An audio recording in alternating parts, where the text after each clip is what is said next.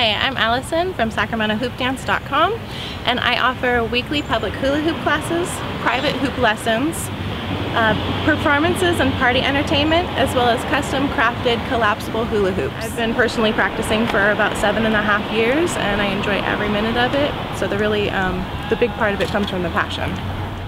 Hooping is a great way to relieve stress and quiet the mind, as well as get a great cardio and toning workout for the whole body.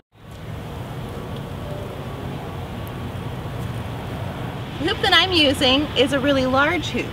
This one that I'm using is an extra large. It's 45 inches in diameter, and it weighs about 1.5 pounds, which makes it easier for me as an adult to keep it up and to keep hooping. To get started, it's best to place one foot in front of the other like you're taking a large step, so that you have an easy way to swing your body weight forward and backwards. Imagine that you're a pendulum, and the top of your pendulum is up here at your solar plexus, just below your ribs. The pendulum is being driven by your legs, hips, and torso. You want to keep the chest relatively still, roll the shoulders back, lift the head up. Take a nice deep breath, and smile.